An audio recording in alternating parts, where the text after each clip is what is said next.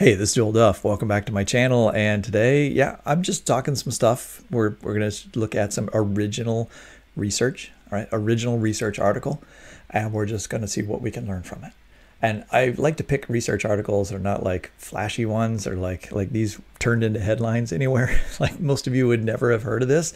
They're kind of like, hey, there's millions of organisms out there. There's a lot of people that work on all kinds of little interesting details about them.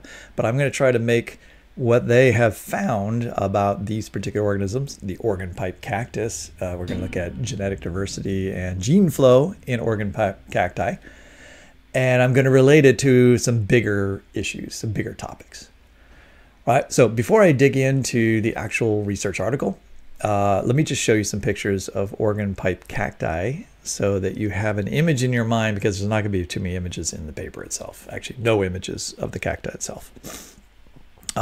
This is an organ, well, my family here, some of my family, are standing in Organ Pipe National Monument, which is in the very southern portion of Arizona, right on the border with Mexico. And there's a large number of organ pipe cacti in a preserve. And in fact, you can find organ pipe cacti a little bit farther north and in other areas of the Sonoran Desert in southern Arizona. But it's pretty much at the northern, what we call the northern extent of its geographical boundary, right, or its niche. Organ pipe cactus is a particular species, as we're going to find out. There's a whole bunch of species of Stenoceros, the genus. This particular species is called the organ pipe cactus, but there's a bunch of other columnar cacti that are very similar to the organ pipe cacti. And they live generally in central Mexico and northern Mexico and the Baja Peninsula. So a really large cactus. Not everything in this picture is an organ pipe cactus. You can see off to the side here, there's a saguaro. In fact, most of the other large poles that are sticking straight up are saguaro cacti. And of course, there's Saguaro National Park, not too far away from where we're standing here. Yeah, a few more pictures. Again, saguaro and organ pipe cacti. Now, saguaro are a different genus, and they're in a different subgroup, I believe, of cacti. Well, we'll see that because I'm going to show you the phylogeny, how all the different cacti are related to one another in different groups. And I'll show you the columnar cacti. And saguaro are a type of columnar cacti as well. By the way, Sonoran Desert is just awesome. You know, it's like when you think of deserts and you think of like Death Valley or the Sahara or something like that, and you think of like very little vegetation. The Sonoran Desert has a huge amount of vegetation, and more importantly, has a huge amount of diverse vegetation. Everything has spines, thorns, and prickles on it, but they're not all cacti. All right, the Cactaceae is a family of several thousand, I think it's like at least 3,000 different species of organisms that are bound by a number of characteristics, not just their spines, but they have floral features that are in common. So really, there's only two cacti that I see in this picture, and there's a saguaro hiding behind this shrub over here, and then there's these columnar cacti, or sorry, the organ pipe cactus. Here we are walking through, this is in January, and it was like 94 degrees there. Yeah, great place to visit in January when you're from Ohio. Okay, so you've got an organ pipe cactus in your mind now, right? This is what an organ pipe cactus looks like. We're going to talk about its distribution and a whole bunch of other features in just a moment when we look at the paper. Okay, we're not going straight to the paper yet. I'm going to do what I've done many times before when I introduce these papers. I said, how did I find this particular paper? Was it that I have a keen interest in organ pipe cactus? Not necessarily. I mean, I think they're really cool plants, and we saw them and I was interested in them. I knew what they were. But the way I bumped into this particular paper is that as a research scientist, I have a number of different journals that I scan through and look at on a fairly regular basis. And I kind of want to know what's the most recent thing that's come out. I also use Twitter, or that X thing, I don't even know what to call it anymore, and other social media to help funnel interesting papers to me too, right? So I follow a number of different journals, and they tell me what's come out, and get the simple bullet point of what the topic is, and if I'm interested in it, then I will pursue that a little bit further. But here I like to go to a journal like PLOS One, and I have browsed to the paleontological section, and I've just said, hey, I want to see all the articles on paleontology, and I've sorted them by most recent. And so what's the most recent thing that's come out? All right, how can past sea level be evaluated from traces of anthropogenic layers in ancient salt pans? I'm not interested enough to look at that. Double-pointed wooden throwing stick from Germany results in new insights from multi-analytic studies. I'll pass on that. Multidisciplinary analysis of 11th and 12th century bronze doors of San Marco, Venice. Nope, probably not interested in that one either. I mean, there's thousands of articles. There's seemingly thousands that come out every week. All right, and so I gotta be a little bit discriminating. And let's scroll down here. Phylogenetic relationships among Mexican phlebotomine sandflies. All right, what do I want to know about all the different types of sandflies and their divergence time estimation? So what are the relationships? This is probably sequencing a bunch of DNA from a bunch of different sandfly species, and then looking at how similar they are, making decisions about their relatedness, putting them into, this is generally how classification is done in a lot of groups now, putting them into groups of similarities that represent the different genera and families and so forth. And then they're also using probably the molecular clock. I've not even opened this article, right? I've not looked at it. I'm just telling you what I think is probably in it. And they've used those DNA sequences and used neutral sites, meaning that these are mutations, places where there's genetic variation between the individual sandflies that appear to be at neutral locations, so aren't under selective pressure. And those neutral sites should be accumulating in different species at a fairly even rate over time, right? After each generation, you add some new mutations, and you do that at a relatively even pace, and therefore you can apply what's called the molecular clock, which is an estimation of how long it's been since two different species diverged from a common ancestor due to the amount of accumulation of neutral mutations they have. And from that, therefore, you can make divergence time estimates for all the different groups or branches in your phylogeny. Sorry, I had no idea I was going to go into that tangent, but there you go. I'm basically telling you what's in that paper without actually opening that paper. I'm not interested enough in sandflies to actually care about the timing. I'm sure we could look at that and talk about how that relates to young Earth creationism or some other model of how they would understand how these things are organized and related and how old they are, but it's not worth it. But we are going to look at this next paper, which you're probably like, this one's probably no more interesting either, but I did find this one interesting, and actually the title caught my attention. And as we go through the paper, you'll see why. Are 150 kilometers of open sea enough? Gene flow and population differentiation in a bat-pollinated columnar cactus. And I could see where the cactus was from, which was right here in southern, one of the sites was in southern Arizona, and I thought columnar cactus, it could only be talking about one of two things if we're in Arizona, which would be the saguaros or the Oregon pipe cactus.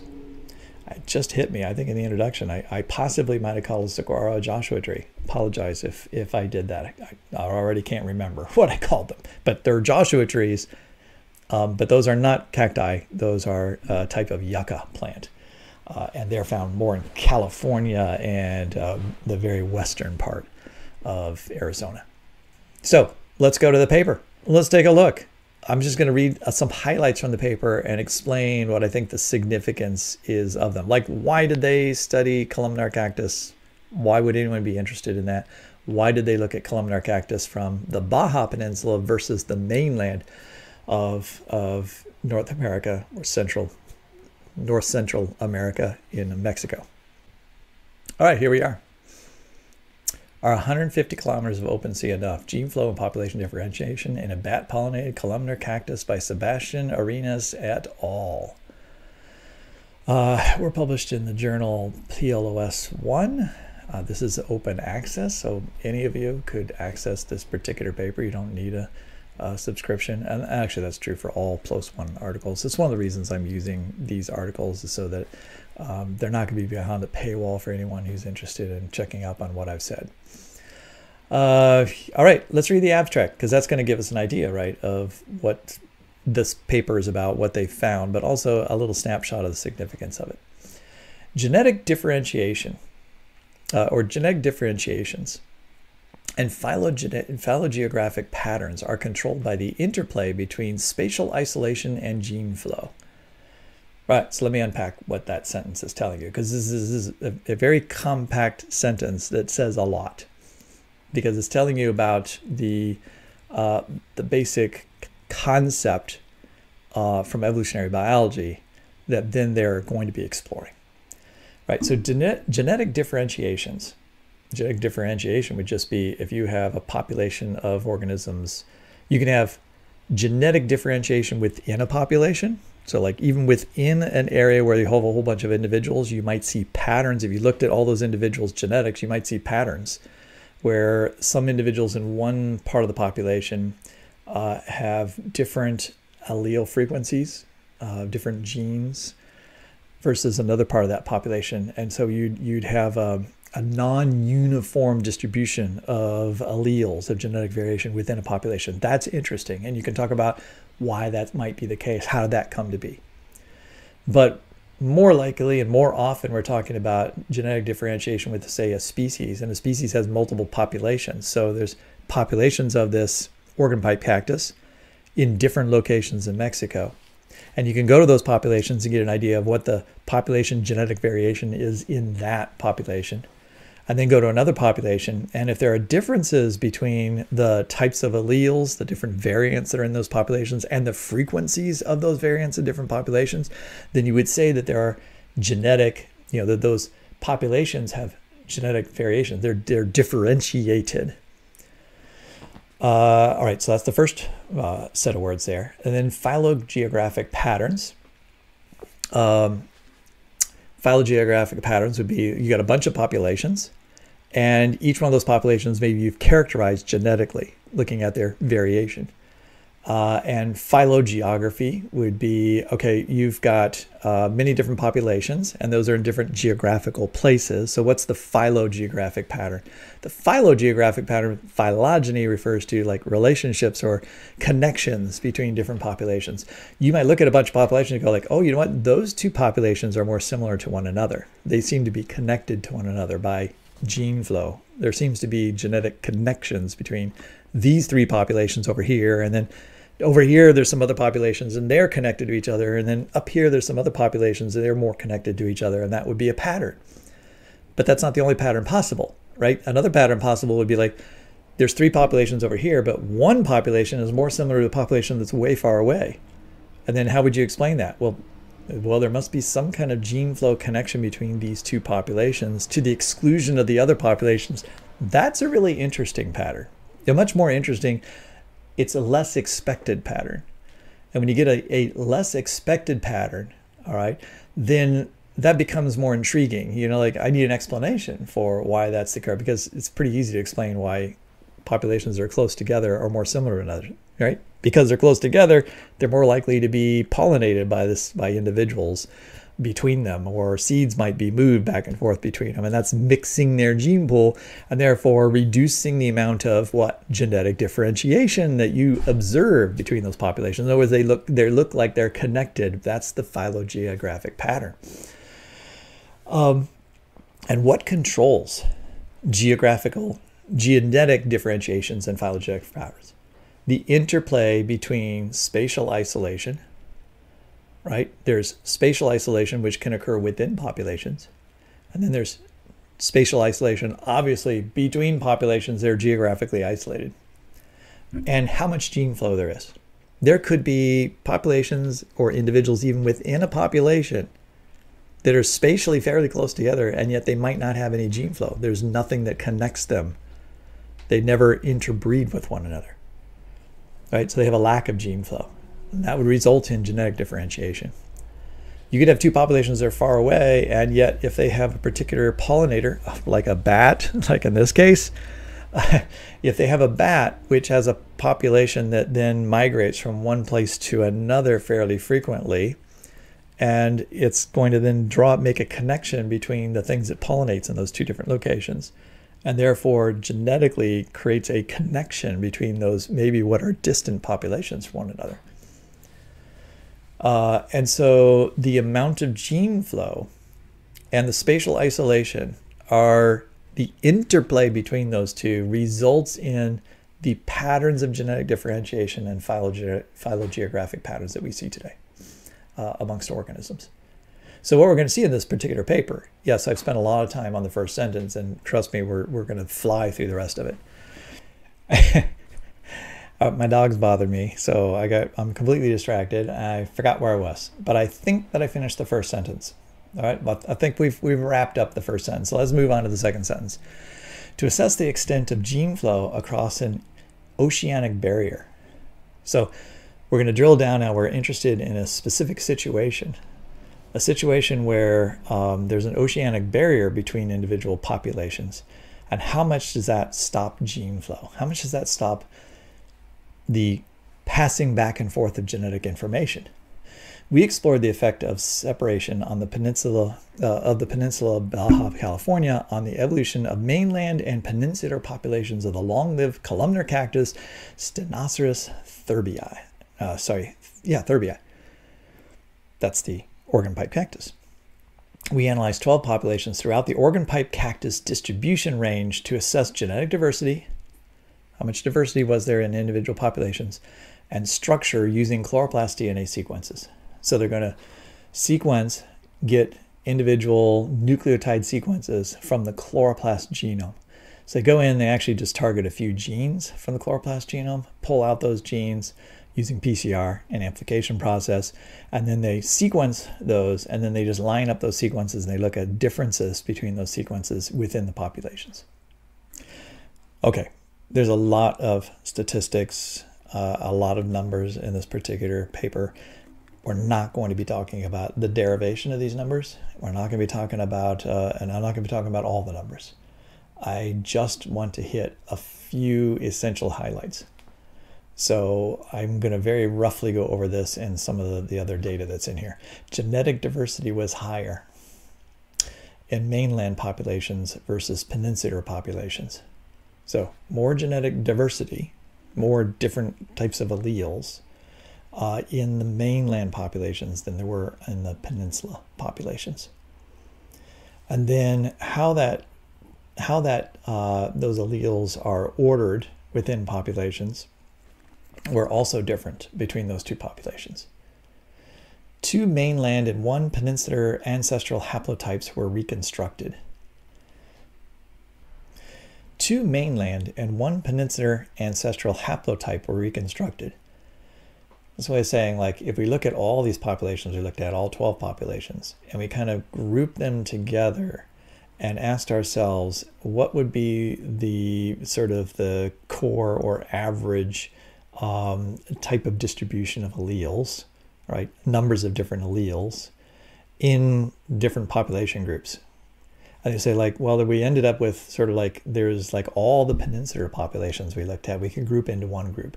And then on the mainland, we found sort of like 2 groups where these populations shared these alleles. Maybe there's some rare alleles in there that are not found in the other group of populations. This other group of populations has another set of alleles not found in the other population. So we ended up with sort of like 3 groups of populations in that sense. One of which was on the peninsula and 2 in the mainland. The peninsular populations were as isolated among them as with mainland populations.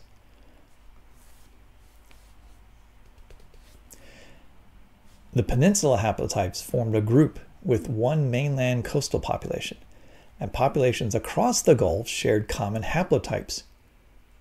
So populations across the Gulf, right, had common haplotypes with one of those mainland populations, supporting regular gene flow across the Gulf. how would you have similar, say, maybe rare alleles that are low frequency in one population on the Baja Peninsula, and then several hundred kilometers away have those same rare alleles in other populations on the other side of the Gulf, right? If those alleles occurred by new mutations in those populations over time, or even if they were shared originally in an ancestral population somewhere else that then diverged into the peninsula and the mainland, they would still have to maintain those alleles in rare frequency. And what I haven't told you yet is the alleles they're looking at, the variants we're going to be talking about, they're all considered to be neutral variants, not under selectional pressure, and so therefore are evolving in a random genetic drift fashion. And so you wouldn't expect to have two different populations that are highly isolated if they didn't have gene flow to have the same sort of allele frequency, have the same rare alleles in them. But gene flow explains that. Gene flow is likely mediated by bats, the main pollinators and seed dispersers. That's an observation we make of the world. We see that they are pollinating and dispersing seeds. Niche modeling, okay, another fancy word, suggests that during the last glacial maximum 130,000 years ago, Oregon pipe cactus populations shrank to southern locations. In other words, when the glaciers were at their maximum, right, the southern United States was not as hot as it is today, and therefore the niche, all right, the environment which is best suited, or the Oregon pipe cactus are adapted to surviving in, didn't exist in southern Arizona. All right, it wasn't hot and dry enough, all right, with monsoon rains, which is a key to the Sonoran Desert. And so what you had that habitat was pushed farther south into Mexico. All right, and so the original populations, or the populations during the last glacial maximum, were suggested by modeling to have been much farther south.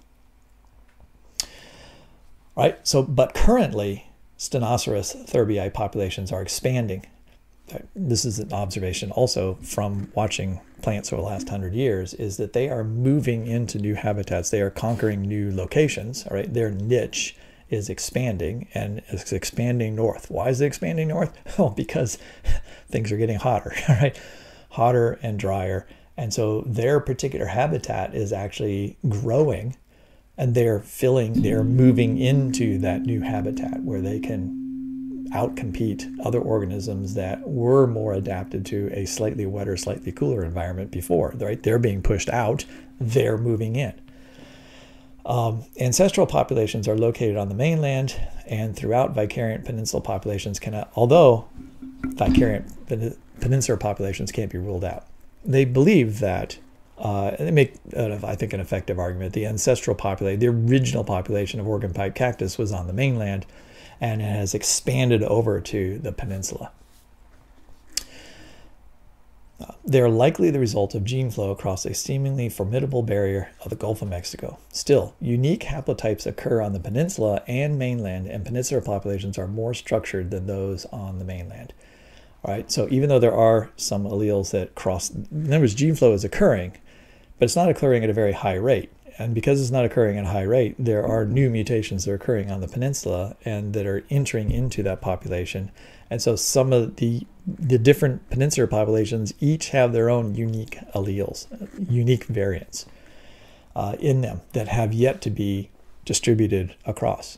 Why would that, why haven't they been distributed across? I mean, if there is any gene flow, well, for one thing, if there's only 5 individuals out of 1,000 in a population that have a unique variant, right? A little bit of their chloroplast genome with a different variant in it. When that bat takes a seed across from a plant, it has a good chance of not bringing that for a particular variant, right? Because that variant only exists in a very small number of seeds in that population. Or same thing with the pollen, right? If they're transporting the pollen across from the Baja Peninsula over to Mexico, they have a very small chance of bringing that particular variant with it. And so that therefore allows those populations to continue to have these rare variants, making them more genetically structured as a result. All right, so that in a nutshell is the paper those are the results. So what have they done? Let's look at, well, let me read this first sentence here. The present distribution of species is the consequence of phylogeographic processes, ecological interactions, and the events of dispersal and or vicariance. All right, that's just a general statement about why is it the species are distributed the way they are. It's because there's a bunch of different phylogeographic processes that are occurring, right? There's interactions between organisms that influence where they can survive. And there's also changes in the environment. And like I said, because the environment's changing, the columnar cactus is able to move into new locations that weren't there before, which means other ones are leaving. That's also part of the interactions, ecological interactions. And that is a form of dispersal. There's also another form of distribution, which is called vicariance. So vicariance would be more like if one time the Baja Peninsula wasn't separated from the mainland, right? If earthquakes are gradually separating that area, maybe the original population was together and then the land split, all right? And so that's called vicariant separation, right, of populations. They're being carried away from one another and separated by that. And so there's a geographical barrier as a result of that. The geographic range of a species might comprise separate populations, leading to allopatric speciation. Yeah, I mean, most species are not in a continuous population. They're in a large metapopulation that includes multiple individual populations that may be separated and isolated. That's certainly true for something like this cactus. They live on the south-facing slopes of maybe some mountain range, but not on the north-facing slopes because of the environmental differences. And then you go to the next mountain range, and then there they are on the south-facing slopes of that mountain range. So then there's a large gap between the two where there are no organ pipe cacti. So you can't have continuous, it's difficult to have continuous gene flow between those populations. Obviously the individuals in the same population closer together are going to have pollinators that are helping them pollinate each other close together. That keeps them more uniform, right? Because they have a lot of gene flow. But they're not having as much gene flow with the next mountain range over, right? And take any basic intro evolutionary biology course and you would learn that one way that new species form is that if there are geographical barriers like that to gene flow, the individuals that are having gene flow can't split into two new species because they're constantly exchanging their genes and therefore they're all genetically similar. There's very little genetic structure in that population. They all have the same sorts of combinations of genes. But that population that's farther away that doesn't have gene flow, well, it is under different environmental influences. There's different ecological conditions there. So in other words, selection's happening differently in those two locations and they have different mutations. And so as they accumulate different mutations, they then derive differences between each other. If those differences never get shared, the two populations inevitably become so different that we'll have one species up there and we'll have another species somewhere else. There are 20 some other species of columnar, of organ pipe-like cacti, right, in the Stenoceros genus. Those 20 different species have a lot of similarities to organ pipe cactus, but they're clearly not an organ pipe cactus. However, in the past, they probably were all from a common population that then divided into subpopulations in different locations that then are basically, well, didn't basically, they accumulated changes and experienced different conditions and became different species over time. And kind of the question here is, could that be happening to the organ pipe cactus, right? If the ones in the Baja Peninsula are so far away from the other ones in Mexico, maybe they are not having enough gene flow. If they don't have enough gene flow, there could be so much genetic difference between the two accumulating that the organ pipe cacti on the peninsula might become different species someday. Now, what they discovered is that actually bats are not doing that bad of a job. Bats are actually traveling several hundred kilometers across the Gulf of Mexico in a seasonal rotation in which they spend time on one part of the peninsula, then they move across, all right? And so they roost in one area and have offspring, and then they move back. So it's like they have two seasonal areas. And as a result, because of their moving across, they're actually bringing either pollen or, I think in this case, they're more arguing that seeds are being transported across. And then those seeds will grow up into potentially a new organ pipe cactus on the other side. And then when it reproduces with what? Most likely with its neighbors. And that's how you have gene flow occur. By the way, I'm actually saying pretty much everything that's in these paragraphs. But let me just show you the figure here. So this is the distribution of organ pipe cacti. So the green area represents their preferred habitat. So that's their niche, all right? And they are pretty much distributed within that particular niche. So you could look at this and somebody could model like where you would expect to find an organ pipe cactus based on where we think the environmental conditions exist that they best live in. And then you can go into the real world and you say, like, do they actually live here? And in many cases, they don't. Like, you know, it's like, well, here's this valley that has all these different environmental parameters that seem to be good for organ pipe cactus, but they're not there. But they might not be there simply because they haven't gotten there yet, right? That it just might not be have been colonized yet. But nonetheless, what the green area here represents is where we've actually observed them. And this is probably their preferred habitat as well.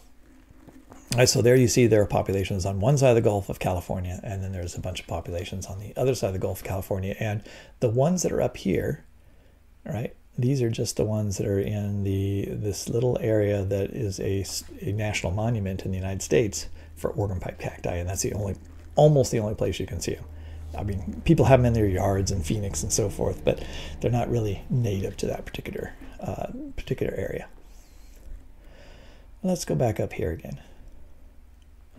Major forces behind actual shaping of the geographical distribution of species include the movement of land masses through tectonics. Now let's skip this. That's all just explaining vicariance. The evolutionary mechanisms of vicariance and colonization through dispersal shaped populations' genetic structure and led to divergence. However, separating the mechanisms controlling allopatric differentiation is difficult and represents a major challenge in biogeographical research. Gene flow acts as a major unifying force holding together a common gene pool. Right? The more gene flow, the more you're mixing the genes, creating a common gene pool. And the main force behind population differentiation are mutations, genetic drift, and natural selection. Right? Those are the other three main forces of evolutionary mechanisms. The latter, natural selection, drives adaptation, particularly when species have a wide genetic basis, wide distribution range, and are exposed to extensive environmental geographic variability. It's just describing, like, these are the conditions in which natural selection does its best job of shaping organisms for their current environment. In any case, for differentiation to occur, reduced gene flow is important. Yes, if you have constant gene flow between individuals, then it is difficult for any set of individuals to gain a particular unique combination of alleles, of variants, and therefore different morphology, and adapt to some new, to a localized difference in that particular geographical region. And so high gene flow generally stops it stops the process of species dividing into multiple species. This paragraph is great. It basically just describes the mechanisms of the interplay of mechanisms of evolutionary mechanisms. All right, so then they're applying this to, we're in the introduction still. They're applying this to the question of this specific species. Although the Gulf of Mexico is not very wide, about 200 kilometers at its widest point, and much less among islands, it is recognized as a geographical barrier for many terrestrial species on the Mexican Pacific coast. Plants and animal species derived from ancient populations living before and during the opening of the Gulf, in other words, before the Gulf cracked open, these two pieces of land were together, and populations were all over the place, and then it cracked open, and then some of those populations got stuck, separated from their kin, right, from their what used to be neighbors. Probably evolved in geographical isolation under new ecological, geological, and oceanographic determinants. Right, on the Baja Peninsula, it is a different environment than on the mainland today. These factors led to a high percentage of endemism in the peninsula. Endemism means that's the only place where we find that species, and it's true. The Baja Peninsula has a whole bunch of unique species, a whole bunch of different cacti that only live on the Baja Peninsula. And it's thought that their ancestors are a common population that lived before the Gulf split up, before the Gulf of California was created. So this raises the question about organ pipe cactus. All right, there's a bunch of endemic species on the Baja Peninsula. What about the organ pipe cactus? We see it on the Baja, but we also see it in Mexico. But maybe if we looked at their genetics, we'll find out they're actually separating. And maybe they're so different from one another that even though they look very similar, they might almost be new species.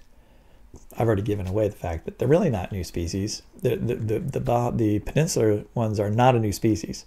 They are similar enough to the mainland ones that they clearly still are the same species. And why are they still the same species? Because there's gene flow, right? These particular species are finding a way to share their genetics with the mainland populations, whereas other small populations of other types of cacti that may have different types of pollinators that are not bats, right? These produce huge white pinkish flowers up on the top of the organ pipes, and they open at night, and they are specialists for attracting bats. All right, but other cacti open at different times, and they're more like beetles or other organisms, bees and so forth, and that's their pollinators, and their seed distributors are also different, and they're more local. And so therefore, it's hard to get their genes to flow across 200 kilometers of open ocean. And therefore, the plants on the other side never get to benefit from that cross-pollination, and they become more different over time. So you have endemic species on the Baja Peninsula. And so this is a nice example showing how the different evolutionary mechanisms under different ecological conditions can result in some populations becoming endemic new species, and other populations continue to share genetic information and don't become new species, and just become simply populations of a larger species with a broader geographical range. The organ pipe cactus are the most widely distributed species in the mainland and the peninsula. The organ pipe cactus differs from the Sonida in being pollinated and dispersed by long-distance flying vertebrates, in particular the nectar-feeding bat and several species of perching birds. All right, so birds as well, and birds can fly a long distance. So they have the type of pollinators that you would predict before you even do the study, right? Even before you go in and look at their genetics, you would predict that there's a high likelihood that you're going to find some gene flow. This feature makes the organ pipe cactus a suitable model to test the relative contributions of vicariance and geodispersal at in its evolution and in the evolution of columnar cactus bat mutualisms. All right, got a bunch of methods. Oh, the stars represent where the populations are that they looked at. So these are the places they sampled and get genetic variation from each of those populations. So multiple individuals from each of those populations to ask the question, how much genetic variation is there within populations? And then they're comparing the genetic variation between these different populations. And then they're asking, are there any patterns between the populations? You know, and you might expect like all the northern populations might be more similar than the ones down south, and maybe all the peninsular ones are all similar to one another, and compare the ones across, right? Those might be predictions you might make, right? So you have a hypothesis that's based on your understanding about gene flow and your observations about bats and where bats live and how they might migrate, and therefore you could predict like where the genes might be moving around between these populations. But then you need to actually go out and actually say, like, we need to actually test it. Like, let's go out and sample these populations, look at their frequencies of alleles, and we can draw a genetic network and actually figure out these alleles have been moving from this location to that location to that location, and does that fit our projections? Okay, so let's skip way down here. They did a little test to look at, they sequenced a bunch of genes, and then they look at that sequence, and then they look at the variations within those sequences. They're actually looking at protein coding genes, but they're looking at they're really looking at variance between those protein coding genes at neutral sites. And they do Tashima's D test, which is just a statistical test to ask, if you look at all these populations, whether it looks like they are evolving or changing in their frequency due to natural selection. Is there something important about that variation that's being selected upon? And they show that the variations they're looking at in their populations, in almost all the populations, are neutral. And that's important for their gene mapping network thing, because they want to say these are just neutral changes. These are mutations that pop up and then they're just being passed on by chance. And then they're being picked up and carried to other populations by gene flow. And all this is not being strongly affected by natural selection. In other words, there isn't something about this variant that makes it so much better to be transported to another location, or gives that population a much better survival rate, so therefore it's going to spread within the population faster than other variants. And so I guess another way of putting this is all these variants relative to each other are just as important. And so there isn't any reason to believe there's a bias for one variant over another. So when you see the distribution of variants in one population, you can assume that their distribution is because of the age of the population and the amount of gene flow bringing things back and forth. They look at different groupings of haplotypes, so different sets of variants that are common. So you find is within a population, you might look at 30 individuals, and 20 individuals all have the same mutations. It's all the same alleles, all the same variants, right? That's a haplogroup. They follow each other, right? So they must be all related to one another very, very closely. And then within that population, there might be another group that has, oh, these got like 8 differences, right? And so forth, because they have shared their chloroplast genome. Their chloroplast genome is inherited from another individual that has given rise to this particular group. So you're tracing these different sets of variants that are moving within populations.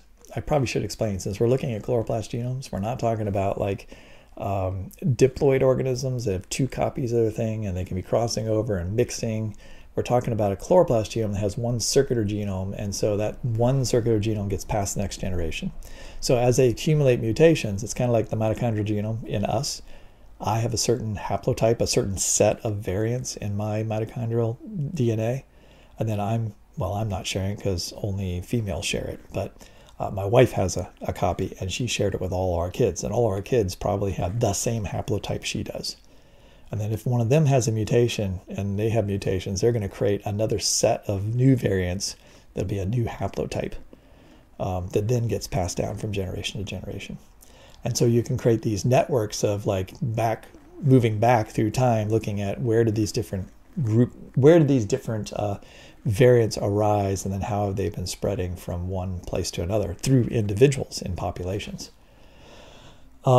Let's see, let's not get bogged down in these figures other than to show you this millions of years thing down over here. On the the right hand side, you've got this figure that shows how old these populations are, right? So the core peninsular and the core mainland sequences. The peninsular sequences have a lot of divergence between, there's a lot of different haplogroups over there. We're saying there's more genetic structure. They're isolated from one another, and they have a little less gene flow amongst each other compared to the mainland ones. So even though the mainland ones might have separate populations, they have more continuous population across that range, allowing for more gene flow and therefore less genetic structure within those populations. But look at these ages. They're talking about these columnar cacti being 1 to 2 million years old. And then there's another Stenoceros species, which they consider to be about 5 million years old. So you have to go back to about 5 million years to find the common ancestor between these 2 different species in the same genus. And the columnar cacti in these populations, well, really, I'm sorry, I misspoke. These aren't really populations, these are haplogroups. So within a population, you can have, like, these individuals all have this type of mitochondrial genome, just like I have a particular mitochondrial genome, but other people have different mitochondrial genomes. But other people who also have my mitochondrial genome, have the same variants, we're all part of the same haplogroup, and we share an ancestor somewhere, right? We all share a common ancestor, at least our mitochondrial DNA does, because we've all shared that set of variants. And so what they've done is they've extracted from all the populations the haplogroups that exist and then asked, like, where are these haplogroups and all these individuals that have this particular haplogroup, and how different are the haplogroups? Well, it's just like mitochondrial DNA. How different are the haplogroups? Well, the more variants you have, the more differences you have, that means the more mutations have accumulated. The more mutations, this goes back to my introduction when I showed you another paper, and I said what's probably in that paper is they sequence genes, they look at the number of variants, and they count up the number of variants, and they figure out the rate at which those variants are introduced into the population, and they use it as a molecular clock to estimate how long it's been since you had a common ancestor between a haplogroup. And here you're seeing it. Here's a bunch of different haplogroups, distinct sets of sequences in chloroplast DNAs, and you have to go back about 2 million years to find a common ancestor, a place and time in which there was one chloroplast genome with one haplogroup. These are all the variants that exist. This is the particular set of variants that existed at that time. There was only one set. They were all the same in that population.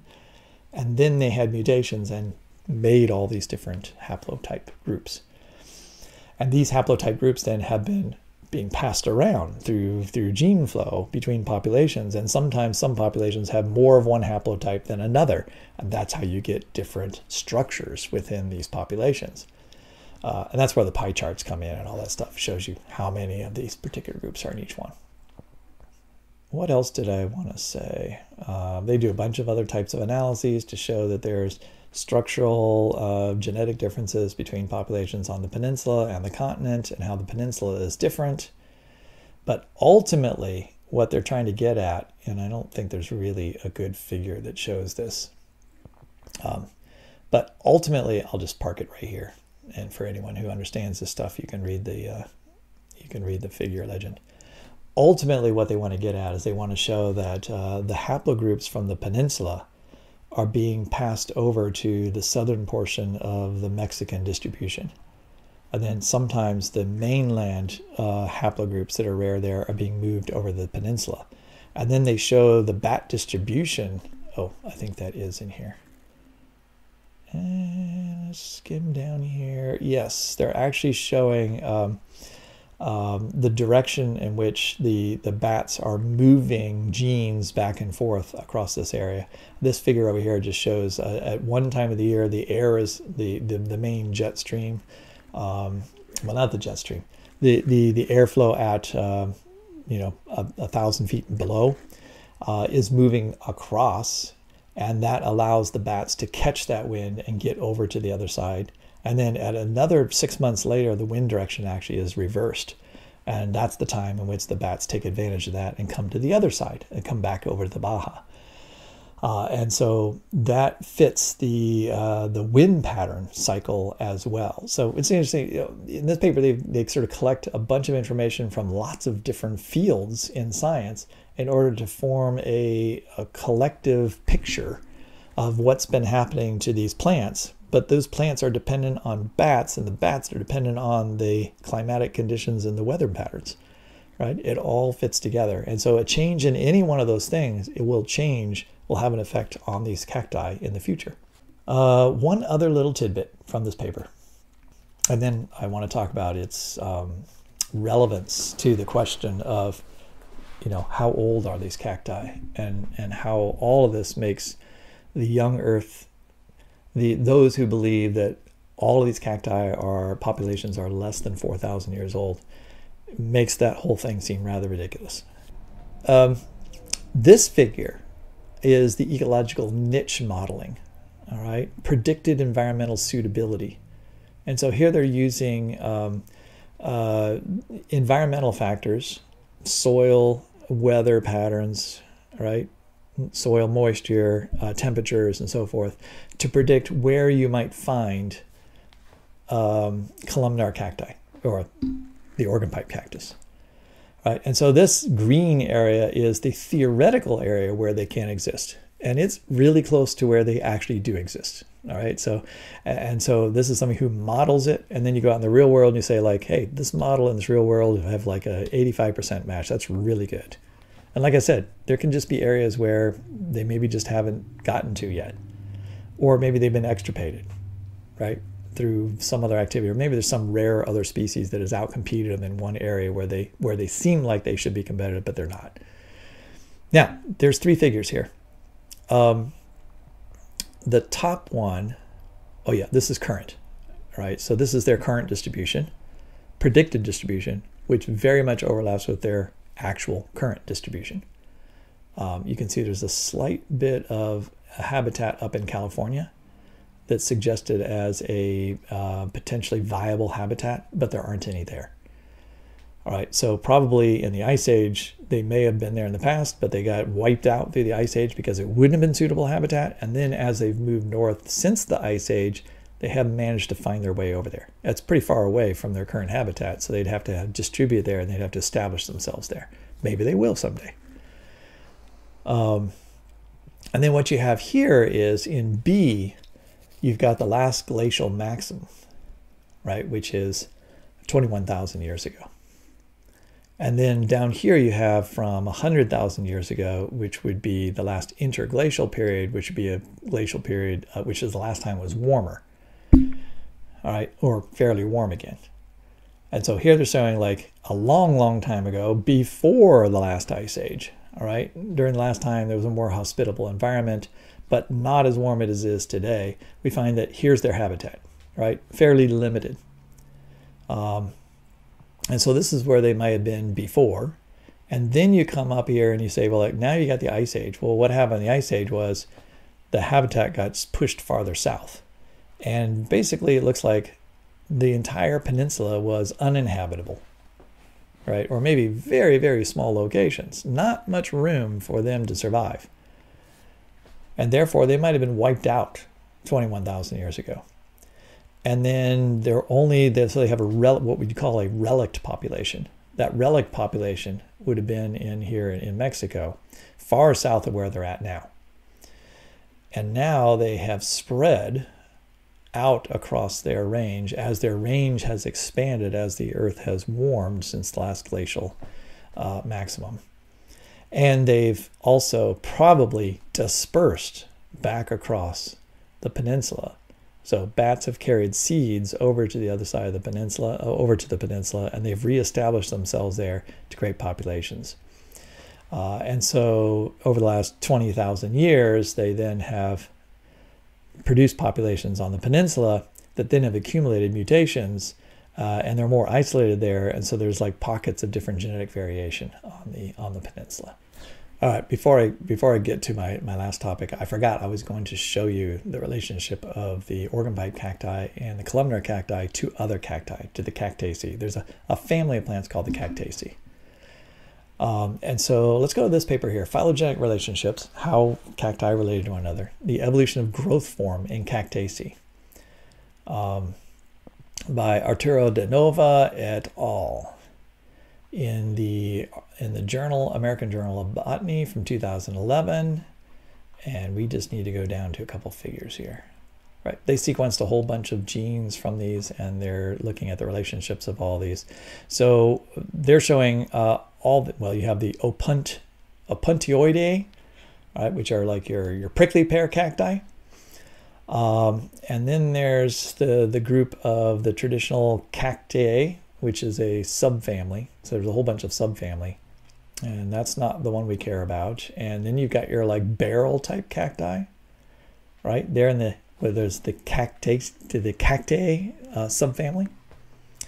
And then we go down we find out that if we break out another group, we find we have this entire group here, which includes this thing right here, A.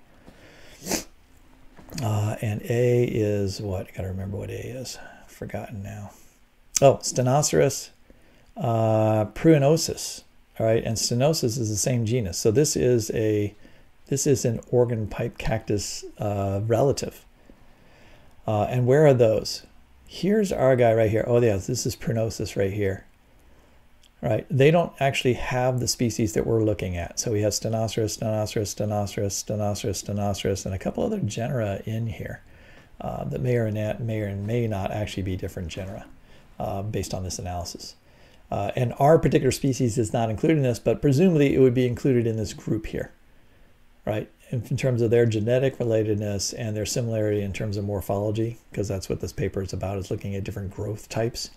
And so all these different growth types in this one genus. But you can see there's a bunch of other different genera here that make other different things. And one of them is Carnegie. I'm pretty sure that's in here somewhere. Yeah, I really did look up this before, but now, oh, here we go. Here's Carnegie gigantea, and that is the saguaro. Right, so just to give you an idea of, like, there's all these other different genera, and then these genera are connected to one another by common ancestors. And this is, in this case, we're looking at their genes are connected together. But they're not exactly what we call a sister genus to the columnar cacti, all right, to the organ pipe cactus. So they look kind of similar, but there's dozens of other species and other genera which are more similar than they are to each other. Nonetheless, the overall growth type of all these cacti are very similar. Now, I want to relate this to the question of young Earth creationism. Like, what does a young Earth creationist do when they see something like this? Like, how should they accommodate this kind of data? They were like, well, what are you talking about with young Earth creationism? What I'm saying here is, usually you hear about animals, but let's talk about plants with them. Young Earth creationists believe the world's only 6,000 years old, and God created all the different kinds of organisms, kinds of plants, kinds of fungi, kinds of animals on the 6 days of creation. So only 6,000 years old. All right, so each different kind of organism is separately created. Now you can ask, what is a kind? And for most creationists now, they say, like, all canines, dogs, wolves, coyotes, foxes are all one kind, and therefore they accept that one kind of organism can diversify and change and evolve into multiple different species that have similar forms. So now what do they do with plants? They'd actually do the same type of thing with plants. They'd say, like, you've got maybe God created one kind of cactus, and then the cactus became all of these different kind of cacti over the last 6,000 years. Like maybe all the barrel cacti, maybe all the opuntia type cacti, and maybe all the columnar type cacti. Or maybe they might say, well, maybe only just the columnar cacti. Maybe God created a columnar-like cactus and then allowed it to change and evolve into lots of different species. Now, this paper should make you realize that that's quite a stretch, right? Because I've just shown you one species, right? One fairly widespread species. There are dozens of other Stenoceros recognized species that are genetically distinct from that, and they don't interbreed with each other. So either God created every single species of Stenoceros separately, and he did that at the beginning 6,000 years ago. Then they had to survive in a world that most creationists don't believe had deserts for the first 1,500 years, and these are incredibly adapted to desert environments. I mean, everything about their lifestyle is about reducing herbivory and preserving water, both of which wouldn't have been necessary in the original creation, according to young Earth creationists. So then if God created multiple different species of Stenoceros and hundreds of different species of columnar cactus, and they all had to survive to the point of Noah's flood, and then Noah's flood covered the entire world, and somehow they all survived. Right, all those different species somehow made it through. Like maybe there were seeds that floated in the water. You could make some kind of argument that pieces of the plant survived, and then in the new world, after the waters receded, they began to grow. Now, you have to know that one thing that's really important to know about the cacti is that out of the 3,000 some species of cacti in the world, 99.99% of them live in North America and South America. There is only one species of cactus that has been found anywhere else in the world, and that's in Africa, and that clearly is, a lot of studies have been done on it. It's pretty clearly an export from South America to Africa since humans have done that. So if there was thousands of species of cacti that got swallowed up in this global flood, this is a weird distribution pattern. This is a very difficult thing for young Earth creationists to explain. Why did all the cacti, all the things that we call in this family the Cactaceae, but for young Earth creationists might be 3,000 different created things, why did every single one of them show up just in North America and South America? And why, like all the Stenoceros, They're only found in central Mexico, all right, and southern US, right? All the species, they're all found just in that one area. It looks like there was one type of Stenoceros that then has been separated into separate populations, has become different species. But what I've just shown you is a paper where we're looking at one species and we're showing that that one species has been around for a long time. I mean, they estimate it's been around for a couple million years, just this one species. But even if we grant that, okay, your molecular clock numbers are wrong and they really have not been around that, these are long-lived organisms that live hundreds of years. And it's hard for them to establish a new plant. And they don't move very quickly. And young Earth creationists believe that there was an ice age. They believe there's an ice age just 4,000 years ago. So they would also have to look at these maps of distribution maps of where the niche was and say that, you know, these plants probably didn't even live north of central Mexico just 4,000 years ago, which means they had to all have migrated up into the Sonoran Desert over just the last couple thousand years. And they have to migrate over to the peninsula and produce these populations. And they, not only that, as they did that, they would have to have all the mutations they've had in order to have all the different haplotypes that they have today, if they started out as just a few individuals after the flood. And so their distribution, their genetic, the amount of genetic variation they have, the way the genetic variation is distributed into pockets, all makes sense within the context of them living in this area for tens of thousands and hundreds of thousands of years and being ecologically adapted to these particular bats, right? And these bats, they're producing particular types of flowers for, right? All those things take a lot of time for natural selection to develop those particular relationships. If young Earth creationists want to say that Stenoceros was just one thing that God created, like one kind, and then all of the different species came from that, well, then they're going to have to say that after the flood, because there are no fossils of cacti in the flood, right? It appears that all cacti are some that were formed after the flood somehow. The cacti, I got to put a parentheses on what I just said. Some creationists would say that some fossils of some cacti are from flood layers, but it depends on where they believe the flood layers are. This just boggles the mind that this much genetic variation could form within all these different species. Because I've just shown you the genetic variation in just a few little sections of a very small portion of the genome of Stenoceros.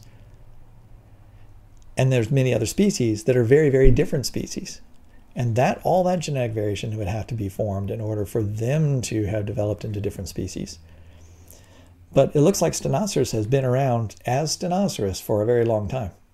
I mean, Stenoceros looks like it's been around since the Ice Age, which means the way it looks today is basically the same as it's been for the last 4,500 years. So I don't see any evidence that there's been rapid evolution of dozens of new species of Stenoceros in the last 4,000 years. All the hallmarks, all the things about these species being slow growing, gene flow is actually, even though I've shown there's gene flow, we're not talking about genes flowing back and forth every single year and all these populations being, we're talking about thousands of years of individual haplotypes having a chance, a 1 in a million chance of making it across. And maybe every 10 years, maybe every 100 years, maybe even every 1,000 years, there is a crossing of some pollen and of seed across that 200 kilometer barrier. But within the evolutionary context, every 100 years, that's enough. That's enough gene flow to keep the populations mixed together, enough to keep them the same species. Right? The younger creationists don't have that much time. They need gene flow to occur at incredible rates in order to keep these species the same. They also need incredible rates of mutations. They need incredible rates of natural selection. They need all kinds of things to occur for them to make a lot of species out of this. So I kind of show this paper to show a tiny bit of the nuts and bolts of the reality of how long the processes of genetic mechanisms of change need to have to occur. As the environment changes, the new habitats open up. It's going to take hundreds and hundreds and hundreds of years for these cacti to even move, another 50 miles or 100 miles north. It just takes a lot of time. These are slow growing things that don't go through a lot of generations. And that's another problem, right? Young earth creationists need lots and lots and lots and lots and lots of generations to have the amount of natural selection, the amount of genetic drift, and the amount of new mutations occur for them to get all the different kinds of variants that we see in today's environment. So there's a lot of issues. There's a lot of curious puzzles for young earth creationists whenever you look at groups like this. And these are things that typically aren't talked about. Young earth creationists, there's just only a few dozen total articles on plant evolution. Like, what is the origin of plants and how do they survive the flood and where does their diversity come from? But plants are immensely diverse, and this crushes something like, okay, well, there's 35 different living species of canines, and they would like to say that they're all the same thing. They all came from a common ancestor on the ark. But then when you look at the Cactaceae, and I do know that there are some creationists who say that, well, the Cactaceae all have similar features. They're all one family, and a family is like a kind, so maybe God created one kind of cactus. But then if you say that, you're saying, young earth creation is saying that all of these species and all these different forms, and all of these different species and all the different forms, all living only in North and South America, mostly adapted to the desert, but some are adapted to tropical locations. And many of them having some kind of record of having been around for thousands of years in the exact same look and condition they're in today. And yet somehow all of this diversity came from just a few individuals.